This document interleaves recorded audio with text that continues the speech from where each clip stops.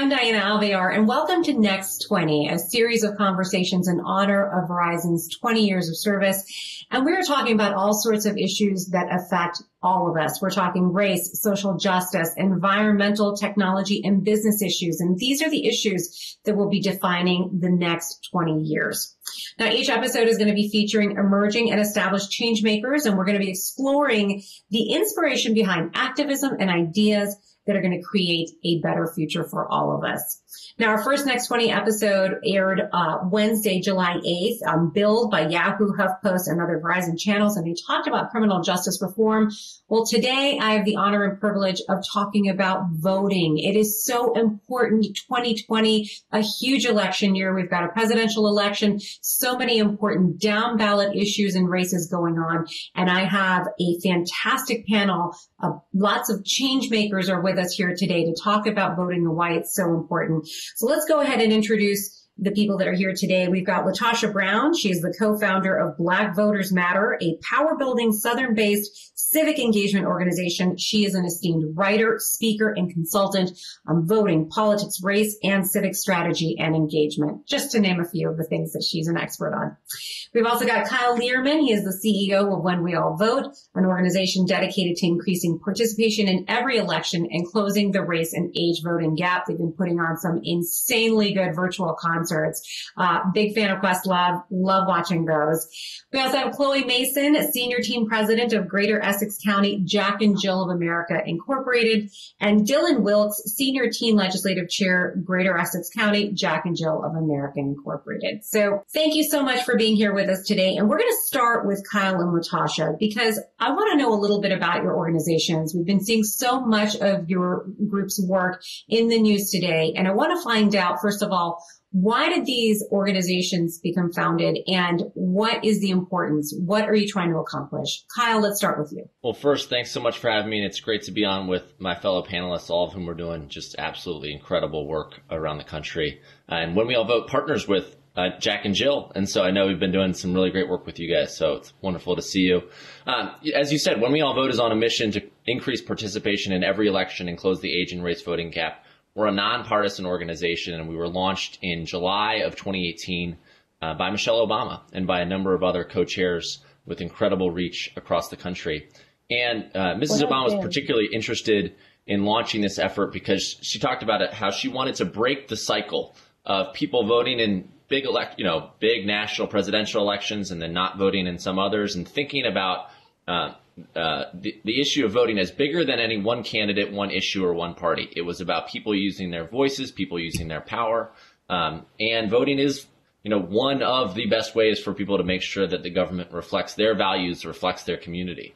And so that's why we launched in 2018 before the midterms. We did a lot of work in 2019 in state and local elections, and now we're gearing up with my fellow panelists. I know are doing the same thing for a huge election, and we want to just harness all of the incredible energy across the country and make it as productive as possible to make sure we're getting folks on the voter rolls, that we're getting them and helping them have the ability to vote safely. So that means voting by mail, that means voting early, and still certainly voting on election day in some instances. But the mission behind this is that voting is fundamental to a successful democracy. And when not enough people vote, our democracy is not as strong and our country is not as strong. Hear, hear. Thank you so much, Kyle. And Latasha, lady, you've been boots on the ground for months now trying to get the vote out. Tell me a little bit about your organization and why this is such a huge passion for you. So I am co-founder along with Cliff Albright of Black Voters Matter Fund and Black Voters Matter Capacity Building Institute. And so my entire adult life has been dedicated to doing this work. I truly believe in democracy, and I do think that we're in a space that we've got to strengthen democracy and making sure that we're strengthening access to the ballot. And so ultimately the work that we do, we're a power building organization. We're based in Atlanta, but we're working in 12 states and we work in cities in other states as well. Our goal is to actually help build infrastructure of grassroots Black-led organizations. We work at any point from 150 to 200 Black-led organizations where we provide support, resources strategy support, and lift up the work that is happening. We think that the way that change will happen in America is from the ground up, not the top down. And so ultimately, if we're strengthening the base of people that are doing this work, and some of the people, organizations that we're working with, they're doing work around reproductive rights and reproductive justice. There are some groups that are actually do voting work and civic engagement work, but there's some groups that are actually doing work around police violence, ending police violence, and work around education reform. And so ultimately, our goal is to build a network of grassroots organizations to help them build their capacity. So in fact, that they can do the work that they need to do to build power, because we know all politics are local. And oftentimes local organizations get lost in the mix, particularly when we're talking about presidential elections, federal elections, and state elections. So that's our work. And we do our work kind of like in 3 buckets. So the first bucket is really building the capacity. The second bucket is really being able to meet the needs. So even now, during the COVID-19 health crisis, we've been doing a lot of work around COVID-19. And third, we believe, because a lot of this work is around advocacy, that we're doing advocacy and voting rights work, it can also be traumatic and very stressful. So we believe in generating Black joy and love. So a lot of the work that we do is actually rooted in culture and creating and bringing joy and creating joy in our community. I love it. Thank you so much. 2020 has been this seismic year for change. I mean, we knew that 2020 was going to be a big year for voting.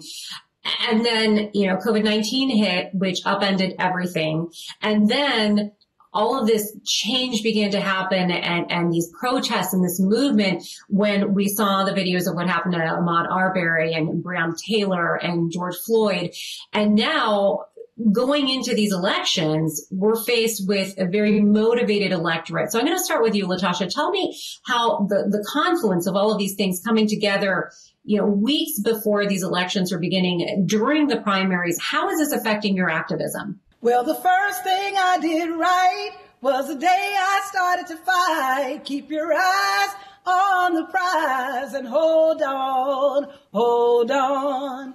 I am a native of Selma, Alabama, and my life is like a confluence of all of this. This is the 55th anniversary of the voting rights movement in this country. In August, that would be the 55th year of the passage of the Voting Rights Act.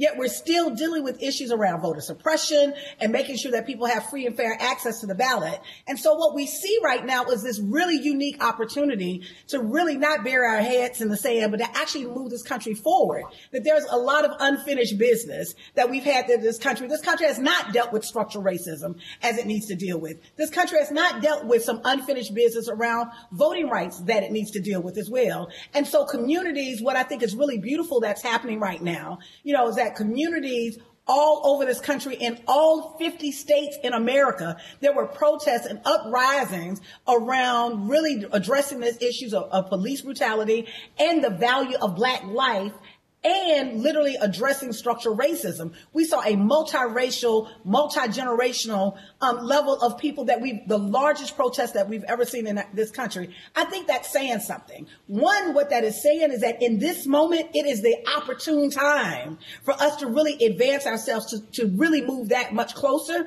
to become the America that we all deserve, because we're not there. In many ways, many folks have had their head in the sand and assumed that we've already created this space around democracy. No, there's a fragility of democracy that we see and witness every single day. If there's any person that does not have free and fair access to the ballot, then that's a threat of democracy for all of us. And so in this moment, I think we're in this very transformative moment that I call it a moment of reckoning, that everything has been exposed. What COVID-19 has done is expose the weaknesses in this healthcare system in this country.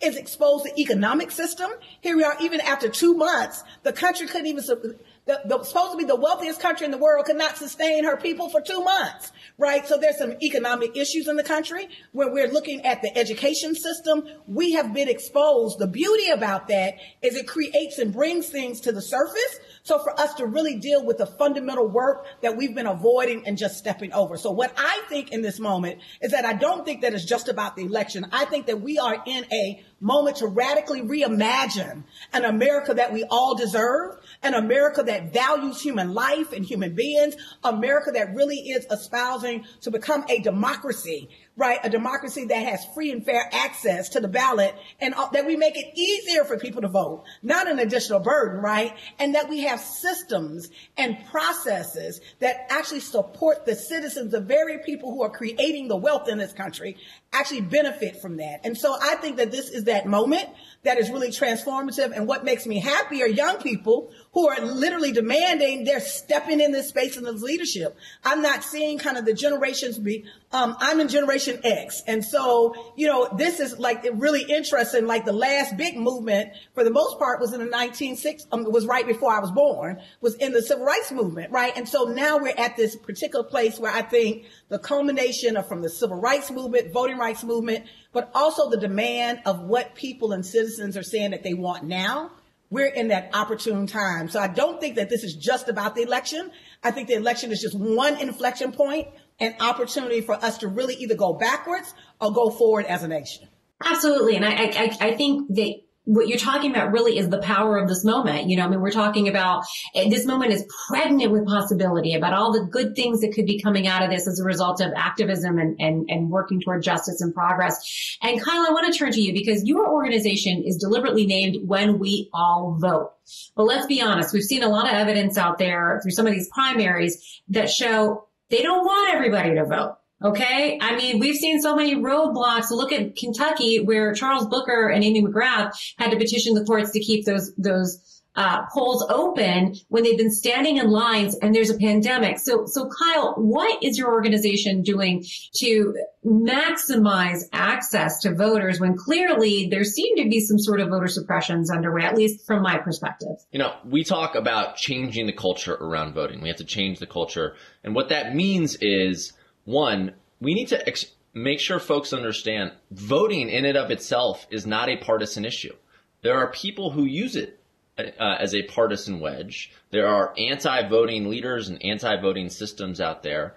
But that's why one of the reasons we're nonpartisan organizations, because we have to break down that concept that voting is a partisan issue. Two, the protests, one, obviously created an incredible amount of energy around change in stopping police brutality and criminal justice reform. But also on the voting front, they basically caused a swell in energy in voting activity. And so we registered tens of thousands of people to vote in June.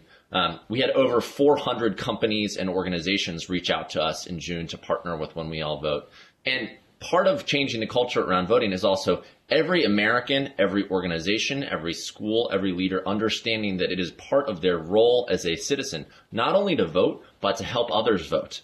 And those 400 organizations and companies coming forth is an example of that. So the protests in and of themselves have done more to change the culture around voting than, frankly, anything we could have done as an organization. It's been truly phenomenal. So, in terms of, you mentioned Kentucky and the pandemic, this goes back to voting not being a partisan issue. There's a debate in Congress right now about whether or not we should fully fund our elections.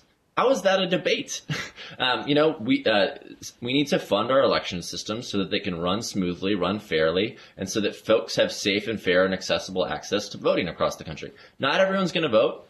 That's their choice. I disagree with it. I wish everyone would. But we have to make sure that that option is available to everyone. Whether they need to be able to vote by mail, we shouldn't have a de facto poll tax by making people pay for it. It should be prepaid postage envelopes. We need to keep early voting locations open and expand those across the country. We need to keep election day polling locations open. And there needs to be more than one. One of the things you saw in Kentucky was Louisville only had one large space open. They did have problems there, but also not everyone can get places. I mean, transportation is a huge issue. And so we need to make sure we're recruiting a new generation of poll workers to staff the polls. So voting is not a partisan issue. We have to make sure we're pushing everybody to understand that. And anyone who is against these reforms, anyone who's against providing the funding is really against our democratic system. So we've got to break through that, and we need that swell of voices. The last thing I'll just say that we've been doing it When We All Vote is connecting voting to protesting. We talked a little bit about the beginning, and I think Latasha's point was great. It's not just about this election. Voting in this election is not going to be enough. If people vote and then are not engaged afterwards, change isn't going to come. but voting is an important lever. So we've been trying to educate folks about how voting is connected to, affects the different issues that are important to them. Also voting up and down the ballot. So we've been talking to folks about how you elect your sheriff. Oftentimes you elect your DA, you elect your state's attorney, you elect your state legislature, your mayor. All of those issues are connected directly to criminal justice reform and police accountability. And so voting is a critical piece of it, but it's not the whole thing. I'm going to stay with you, Kyle, and briefly I want you to tell me, because I'm going to come right back to Latasha to speak about the same issue. I think that the fact that we have social media now has really changed the game. I mean, the fact that you can go on Twitter and find out so much information, so many different perspectives. And yes, it has its drawbacks to go on Twitter. Sometimes I need to just put the phone down and that's enough of Twitter for the day. But tell me how social media has come into play when it comes to getting more people to vote. Specifically, I mean, I'm thinking of your concerts that you had on Instagram Live, and they're blowing up and the comments are going crazy, and you actually got results from those. So tell me about the role that social media is playing in your efforts right now. It's a critical tool to get folks the right information, but it's also sometimes a pretty horrible place where a lot of wrong information gets out. So we did some research and found out what we already knew to a certain extent, that the most important thing for someone to vote is them hearing from a friend or a family member. They need to hear from a trusted voice about how to vote, when to vote, where to vote. And so we're working through social media as well as through texting programs and through organizations like Jack and Jill and the AKAs and the Deltas and National Urban League and United Way to build networks of tens of thousands of individuals across the country who become voting squad captains. And that means they build teams to reach out to their friends and their families about the importance of registering and the importance of voting, and they help guide them through the process. Because you can't just expect people to look on Twitter or look on Instagram or look on Facebook or TikTok and know exactly what to do, because it's a mess. They need to be able to hear from real people. So when we organize young people, when we work with them, or up and down the age spectrum, use social media as a tool. But text people, you send them DMs, you tweet at them, you post at them. And then it's been an enormous tool for broad-based organizing. So you mentioned some of the concerts that we've done. God bless DJ D Nice.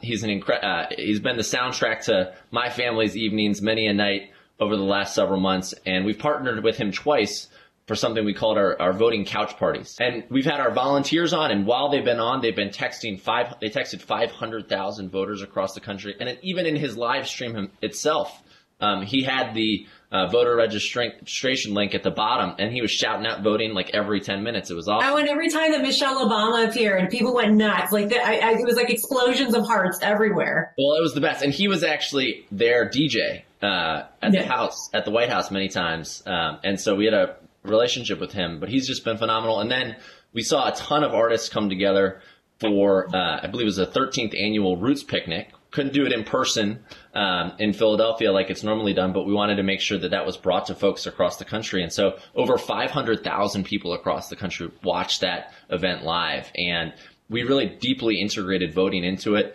police accountability and criminal justice issues into it, and making sure folks just can see correct information when they're on social media, because they're getting so much misinformation there. Yeah, and Latasha, let's talk a little bit about social media as well, briefly, because I know in your case, you've literally had the bus ready to take people to the polls. But tell me how social media is impacting your activism. It's really interesting. I think a couple of things that we've been able to do.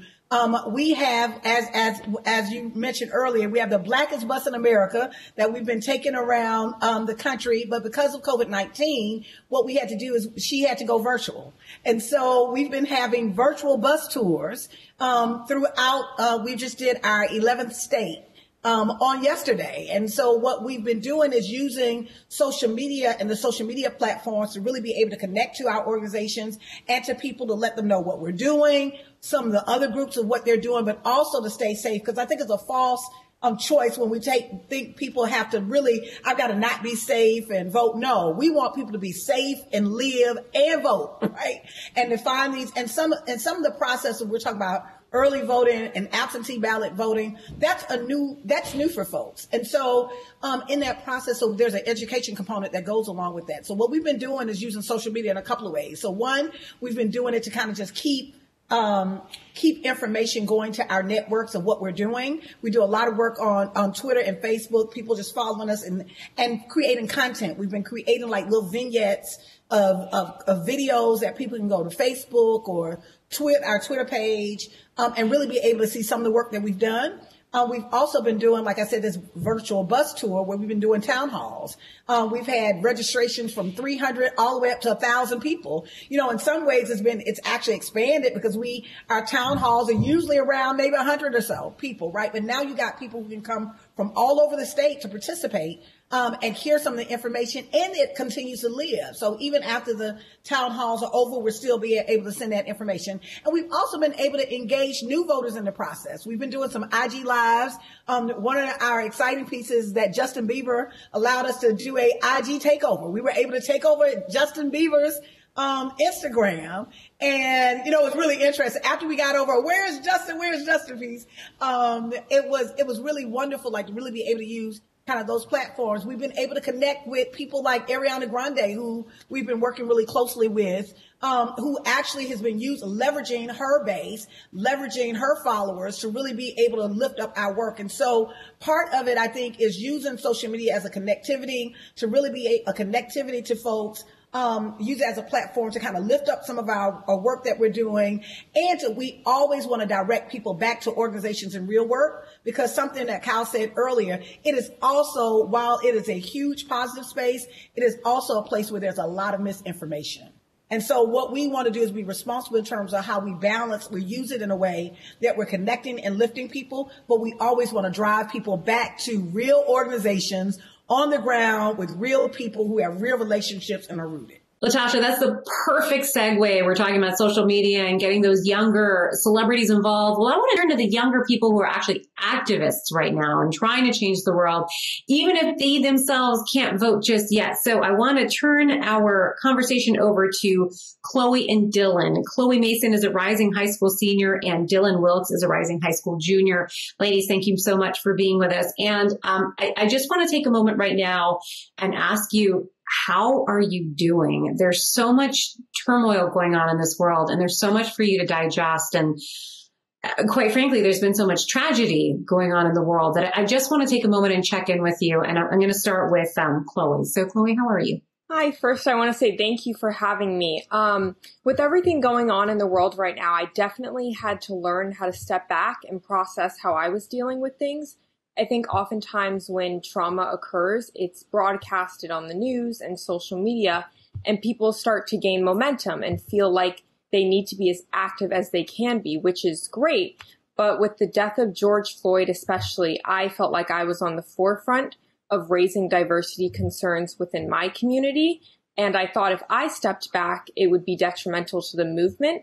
What I didn't realize was the importance of giving myself time to process and take care of myself, because there's so much emotion attached to police brutality. And I'm still dealing with the fact that it's been over 5 months and we're still in quarantine due to a pandemic with no end in sight. I know. I want to apologize for that. I mean, I had nothing to do with it, but this is your senior year coming up, and it isn't what we would hope for, but at least you're safe and you are taking this time to make changes in your world. So thank you. And I'm glad to hear that you're able to be active through this trauma. And Dylan, how are you doing? Because again, I just worry about this generation with so much trauma in your face on every channel, everywhere you turn on social media. So Dylan, how are you doing? Thank you for having me. I've been good. So with like COVID going on, I've been cooped up at home. So, I've been like productive, so that's good. But, with like the recent murders of George Floyd, Ahmaud Arbery, and Breonna Taylor,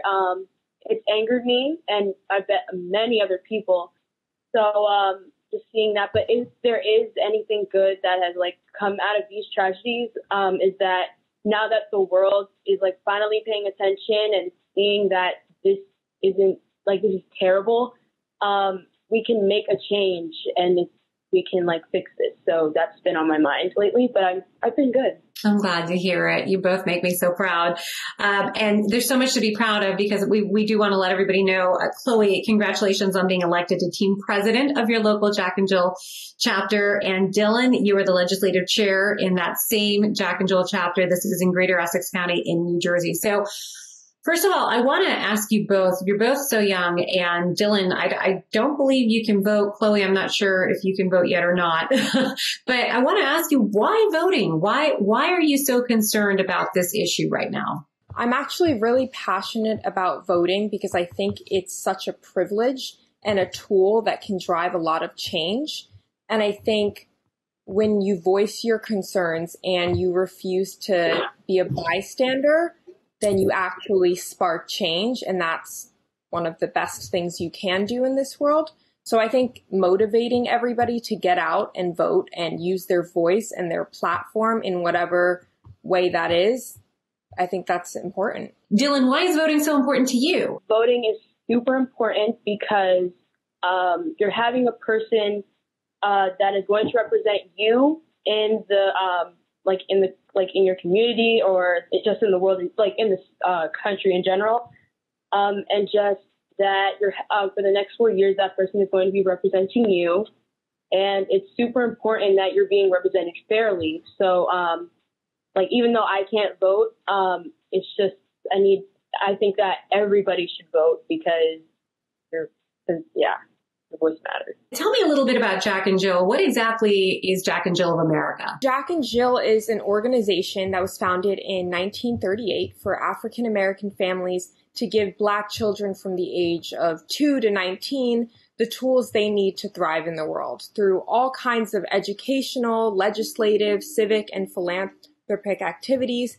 It offers amazing opportunities for kids to hear from a wide range of speakers that teach us about our proud heritage and provide us with all of the tools we need to truly become phenomenal leaders. I love hearing that because Black women and Black girls are so crucial to voting. You always hear about they show up and they vote. So this is really exciting to have you both here. I want to take a moment and talk to you a little bit about the issues that are most important to you when it comes to voting. So Chloe, I'll stay with you and tell me which issues mean most to you right now. My biggest motivator is the need for equitable resources for underrepresented communities. Access to free healthcare and police brutality are always on the forefront of my mind. The COVID-19 crisis definitely highlighted more of the racial, economic, and health disparities faced by Black and brown communities. And the recent deaths at the hand of police definitely impacted me. So that's always on the forefront of my mind. It made me very emotional because it's like we're being treated unfairly. We're being killed. And I just think that just needs to change. So that's just always on my mind. All right. I'm kind of going to be devil's advocate whenever we start talking about voting and they're talking about, the young voters. And then a lot of people say, well, they don't show up. Typically, there tends to be a low voter turnout when it comes to young people. So you are young people and you know your friends and other young people in your life. So Dylan, I'll stay with you. Tell me what you think is going to happen to voter turnout this year when it comes to young people. For young people, I think that, like we were talking about before, I feel like using your social media platforms to continue encouraging voter turnout, because like we've been saying, voting, your vote matters, and your vote will make a change. So when you encourage it and tell your friends, your family, and everybody to vote, then that'll just help encourage it. And Chloe, are you seeing signs that we're going to have a larger voter turnout among young people than previous years? In general, I think my generation has a heightened awareness about the importance of voting. But I think in order for our generation to come out in larger numbers, we have to be willing to meet the generation where they are. And by that, I mean you have to inspire us and be willing to educate us and learn from us about how the decisions politicians make could impact our lives. So using social media and different platforms to raise these concerns is especially important to motivate this generation. Looking ahead for each of you, what do you hope to be doing? Like, what kind of future do you hope to create? I hope to create a world where we understand that, like everyone, like I keep saying this, but like everybody matters. And that's super important to me because, everybody needs to be represented fairly, as I keep talking about. So hopefully in the next 20 years, as we I think that means starting now by making that change by everybody, especially like Generation Z, we are using our voices and we're understanding that everybody needs to be represented. So when that starts now, like the next generations and the next few years, people will start to see how important it is to vote, be represented, and just all those things. So, yeah. I would love to dismantle the racism embedded in this nation, but I would definitely love to grant children an equitable and anti-racist education, because without the accurate representation of history and the lack of representation in the classrooms, there's no way to move forward and create change. So that's definitely something I hope to help change and hope to impact in my future. Oh, I know you will. I can already tell from our conversation. Chloe and Jill and you both are incredible leaders, and you're going to make huge change for this world to come. Now, I want to head back to Kyle and Latasha for a moment. You've heard these inspiring young people talking about what they're doing right now. And I want to ask you, this is such a huge time for us right now. So many things are happening so quickly. I mean, we're seeing Confederate statues come down that I never expected them to come down. So Latasha, I'm going to start with you. How do we ensure that this particular moment is not just a moment, that it becomes a movement that actually creates long-lasting change? Latasha. You mentioned what happened in Kentucky a few weeks ago around the elections that were happening in Kentucky. I was in Louisville. Some of the footage that's actually going around the people, that was actually footage that we had taken. Some of it, a lot of it. And I was, in all of my years of doing elections, I've worked in some kind of campaign form or fashion in over 50 different campaigns. And I have never seen people bang at a door to vote. Never in my life have I seen that. And I'm raising that because I think that that's indicative of something. I think that you have to know when there is when you're in a particular moment, when we're in a transformative moment. I think that when you think about 100 years from now, I'm not so sure people are going to be talking about 2019. I'm not so sure they're going to be talking about 2000 and whatever. What I know for sure is that people will be talking about 2020 for years to come. It is all of the elements there. As a student of history, and the political work that I know the characteristics of a moment that is a defining moment. And this is a political defining moment. I think that the question is, which I think is a really valid question, which you're raising, is how do we not just let the energy just be in terms of the movement? In the moment, right? And miss the opportunity of the movement. The beautiful thing about being a student of movement history is what I know is that there's ebbs and flows, but there's always a current. It's kind of like when I think about the ocean, sometimes the ocean is calm, sometimes it's rough, but what you can be guaranteed of is there's always a current. And so there's always a current of movement, even in this country. And I think the goal is, how do people tap into that current? Is the current closer to the surface, or is it deeper below? And I think right now what we're seeing and what we're witnessing, even with the two young women that you just had, I was sitting here and my heart was smiling, right? Because I'm listening to their analysis. At their age, I don't think I had that analysis, right? Matter of fact, I know I didn't have that analysis, right? At their age, I didn't have the opportunity to do some of the things that they're doing where their political ideology is actually being shaped in the moment. These young women are actually fighting for democracy as we speak. And so something about that in itself tells me that this isn't just a moment, that this is a movement. Does that mean that the intensity will continue at the level that it will? No. But I do think that what our responsibility, particularly generations and corporations and organizations that really, really care about how we show up, is how do we show up in this moment to support them? right? Are we giving kind of the investment and the support that we're making sure that this generation who is in the front lines, that they have what they need to take the relay to the next level, right? I think it's really important for us another thing is for us to examine these systems right now, since there's this conversation, instead of shying away from it, we need to lean into this real difficult conversation that we've refused to have for 400 years in America around anti-Blackness, around racism in this country, right? This is the moment for that. I love to say that, what a diamond is a piece of coal under extreme pressure. If anybody knows what glass is, all glass is sand. Sand under extreme pressure becomes glass. And what's the both of them, it's the pressure that forces people to get clarity. And so I think in this moment, what we're looking for clarity of what it really means to be a democracy, clarity of what it really means to be a country that literally values humanity and human life. And so for me, the moment or the movement piece is really going to be determined by our collective response. Absolutely. And Kyle, I feel like this organization that you have it was built for this moment. So how do you turn this moment into a movement? Well, first off, I'm looking forward to voting for Chloe and Dylan at some point soon. And just want to thank them for their incredible activism.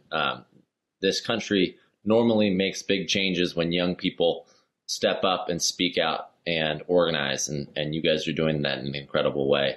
So thank you. This moment and all the incredible progress you've seen just in the last 6 weeks here is built on decades of organizing and struggle, frankly, centuries of struggle and organizing. And the change comes fast when it happens, but it's always built on years and years of work before it. And that's true for this current movement. That's true for the LGBTQ movement. These big moments happen after tons of work has been done. And, in terms of creating real and sustainable change, it's one of the things I talked about earlier.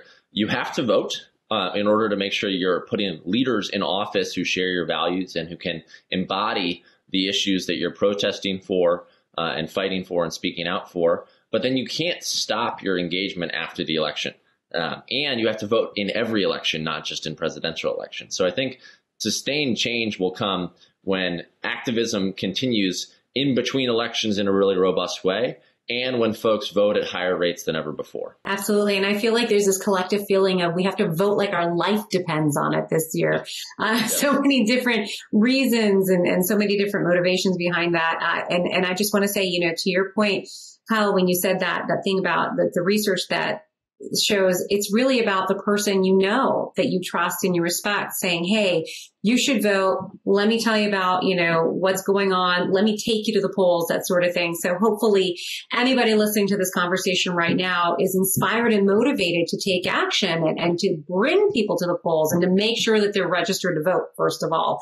But I want to thank all of you, Kyle, Latasha, Chloe, and Dylan, for being so frank and so passionate about this topic. Clearly, you're going to be making so much change in the world right now and in the next 20 years. And I want to thank everybody who's been listening and watching this conversation. Our goal with these next 20 conversations are to turn the conversation into action. We want you to go out there now that you're inspired and make sure that you are creating a better world. I mean, all you have to do is look at the news right now and see that, a few teenagers have started protest movements around the world. It doesn't take much. It just takes conviction and it takes commitment, and together we can all make this happen. So again, Kyle, Latasha, Chloe, and Dylan, thank you so much. I feel so honored and privileged that I was able to spend this time with you and talk about voting. I mean, that is the key to our democracy. And this is not the end, by the way. We have so many more next 20 conversations coming up. I hope you will join us because these are the issues that are going to be defining the next 20. So on that note, I'm Diana Alvear. Thank you so much for joining us today.